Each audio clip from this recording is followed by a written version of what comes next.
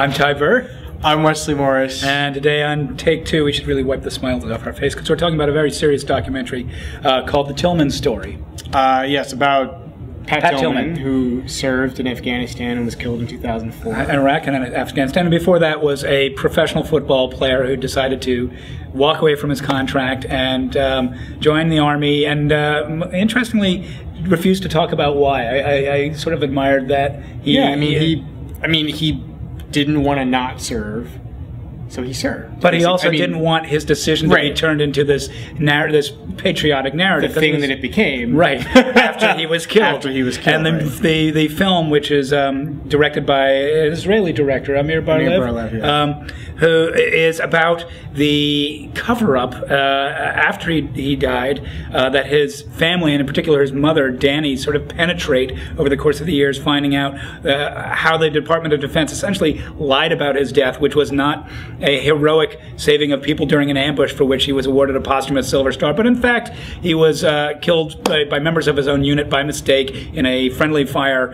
incident that sort of gets worse and worse the more you find out about it. I mean, friendly fire is sort of trigger happy, a catch-all. Yeah. I mean, it's not. I mean, the amazing thing about this movie to me is that the trailer has a really good tagline that's obviously not in the movie. It's they picked the wrong family to hang this story, to hang this lie on. And it's kind of true in a lot of ways. I mean, you can imagine a scenario in which a Preston Sturges movie could kind of come out of this, or like a version of that, where the lie sort of becomes a thing to be proud of in a lot of ways, and you can sort of embrace that.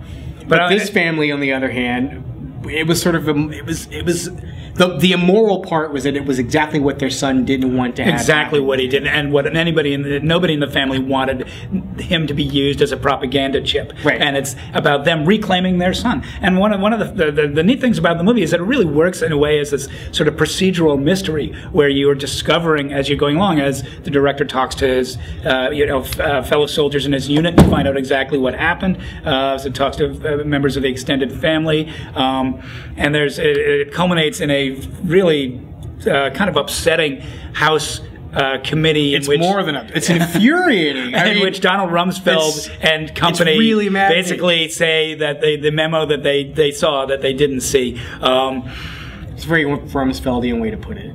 Yes, thank you. As you put it yourself, it made you hate Donald Rumsfeld all over again. Yeah, I mean, it's the kind of movie where catharsis is the wrong word, but I mean the extent to which that the wars have been mismanaged and sort of insidiously so for the last almost and the way in which decade. And the way in which so much of the attention has been put on the public drama and trying to sell it to the public. I mean, that's really what this is about. And I actually came out of the movie with really mourning Pat Tillman because he's such an interesting guy, and what you learn of him, he's really a contrarian, was really intelligent and articulate, and refused to play ball with anybody's idea of himself other than himself. I mean, he was sort of he knew he could be turned into a star, and he refused to. And I find that rare and fascinating, and hence the sort of ensuing ironies of what basically happened to him. This is a very well made movie, and it hits all the sort of good dramatic notes and all the